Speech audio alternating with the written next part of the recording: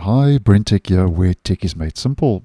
Microsoft has recently confirmed a new issue that is affecting both Windows 10 and Windows 11 that's related to Bitlocker. And Microsoft has said that after you enable Bitlocker on a PC that is an unmanaged device or that uses the Trusted Platform Module TPM, you might receive the following message. And here's the message. For your security, some settings are managed by your system administrator.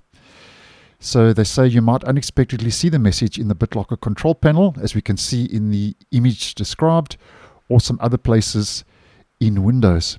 Now, first of all, if you are wondering, and in case you didn't know what a managed device is, it's a device that is basically handled by a company, organization who have IT departments. And the only problem with this, though, is that this could cause some confusion among home computer users. So, you know, your average home user, as I would say on the channel. But although this is generating this so-called warning or error, there's actually nothing wrong with Bitlocker or your computer.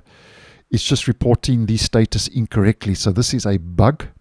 And Microsoft has said in the announcement that it's working on a resolution and will provide more information when it's available. And obviously, if and when I get hold of that information, I'll keep you guys posted and in the loop. So thanks for watching, and I'll see you in the next one.